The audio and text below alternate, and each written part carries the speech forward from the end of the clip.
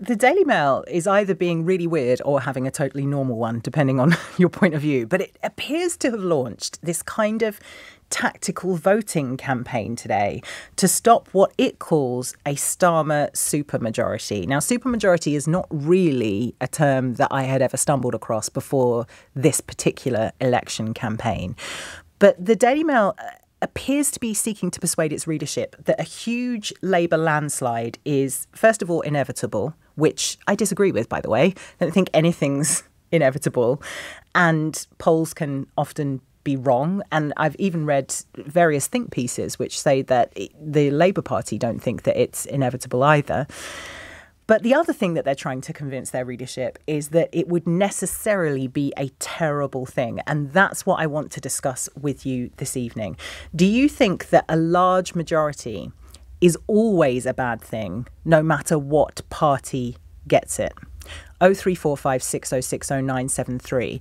Or do you think, like somebody I was speaking to the other evening at a very political event, that actually a large majority is the only way that Labour can usher in change? And lest we forget, change was the one word that was emblazoned across the Labour manifesto. They are promising what are fairly seismic changes, despite what their critics might say. They've got, no matter what you think, the next government have got an enormous job on their hands. They're inheriting a lot of problems.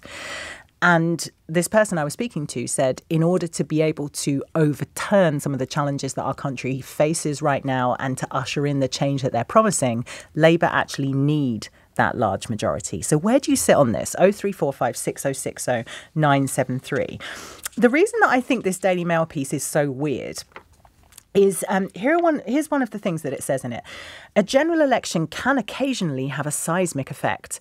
Labour's landslide victory in 1945 led to the creation of the NHS, the welfare state, and the nationalisation of much of British industry.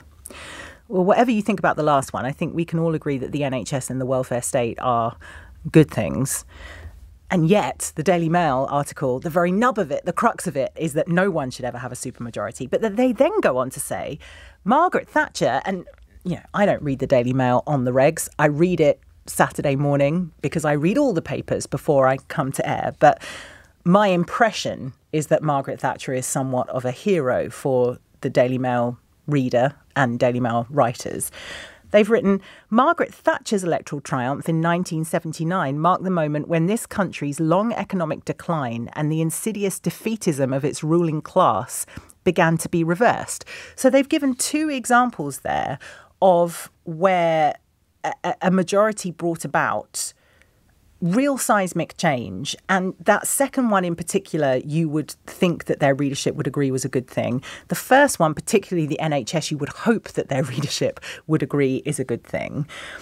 So they're saying sometimes a landslide majority can be great, but a majority with Starmer at the helm is something to be feared. The author Stephen Glover, he somewhat contradicts himself when he says, it is dangerous in any democracy for one political party to be so dominant. I certainly wouldn't relish the prospect of the Tories being handed so much power unchallenged, unchecked and untrammelled for a generation. I mean, that's interesting, isn't it? Because I didn't read any pieces of this nature, either prior to or immediately after the Conservatives winning that enormous 80-seat majority in 2019, when Boris Johnson managed to turn the general election into effectively a referendum on getting Brexit done. They won an enormous majority, famously, and harped back to it on numerous occasions as proof that every single thing they did, the entire country was in total agreement with. And yet the Daily Mail was, curiously, as far as I know, silent about that. They weren't talking about supermajorities and the dangers to democracy there. As far as I can see it, there are two flavours of people who wouldn't want Keir Starmer and his Labour Party to win a big majority. And I'm going to put them into two camps. So your first camp is Daily Mail people. We've already explored their position a little bit. The second camp I'm going to call the Owen Jones people. So I'm sure you're aware of this because it was everywhere, but recently Owen Jones rescinded his lifelong membership of the Labour Party because he said that he could no longer support Keir Starmer. He felt that Keir Starmer had lurched too far into the centre ground on a number of issues. But one of his reasons for supporting independent and Green candidates in several constituencies was, he said, it wouldn't be great for Labour to have so much unchecked power, and I would prefer to see them having to defer to people like the Green Party and ideally in a kind of coalition style situation. So on the face of it, very disparate groups there. You've got the Daily Mail people and the Owen Jones people, both of whom wouldn't want Starmer to have this so-called supermajority, but for very different reasons. So I wonder if you can see the sense in either of those arguments. 03456060973. Isabel Hardman, who's a journalist writing for the iNews, she disagrees with that. She says, the past 14 years have taught us that it's very, very difficult to pursue some of the pressing reforms the country needs, even with a reasonable majority. And then she also seems to argue that the Lib Dems didn't keep the Tories in check in coalition, which I'm not sure I agree with, because the Tories definitely got more Tory after 2015. I think there was some difference in the coalition government to when we went purely Conservative. But nonetheless, I'm interested in what you think. There is no such thing as a supermajority. If any party gets a majority of two and they can continue to govern with a majority of two, this is a Tory scaremonger. It doesn't matter whether you've got a majority of 2 or of 200. We do not have an American presidential system. We have a very simple parliamentary system. If you have a majority of 2 or 3, you govern as the majority party. I understand what you're... All of this business about terrifying mega Labour majority, this is another scaremongering Tory tactic. Well, I think in terms of what the Daily Mail are attempting to do with their tactical voting campaign, I think I agree with you. I think it is an attempt to scaremonger. But do you not think that there's something in when the next government comes to govern, if they've got an enormous stonking majority, they can pretty much do whatever they want unchallenged, can't they? Isn't that the argument? That's absolute nonsense. Whether you have a majority of 3 or 300, you do what you do. And large majorities, and Harold Wilson in 1964 came in with a majority of 2 or 3, and then having given the country what he wanted to do, he went back to the electorate and he won an even larger majority. The government can rise and fall on these numbers. There is no such thing in British politics as a mega-stronger majority, and it is, I'm afraid, it's a Tory scare tactic. I thought it myself is a scare tactic, and I think it's also a desperate attempt to get back voters to the Conservative Party who've deserted them, quite rightly. And I think it's just a scare tactic. And as far as a large majority is concerned, or a mega majority, I confess I'm not a Labour voter. I don't support a lot of I don't think, of their policies. However, as the gentleman before said, whether they've got 5 or 50 or 150, it's academic. The only concern I've got is if Labour have a massive majority and then they somehow morph into far left, then I think it could be dangerous. But that's... Well, I think there's little danger of that happening under Starmer. That's the impression that I get. But you do want a robust opposition, don't you, in any healthy democracy? I have voted Conservative for many years. I've left the party. I won't be voting for them again. And I don't actually even think they're fit to be an opposition. Carol, just out of interest, when did they lose you? They left. Oh, I'm glad you said that, actually, because, I read an article by Tom Tugendhat today in the Telegraph, which was, I think, going to be very counterproductive to what he was hoping to achieve.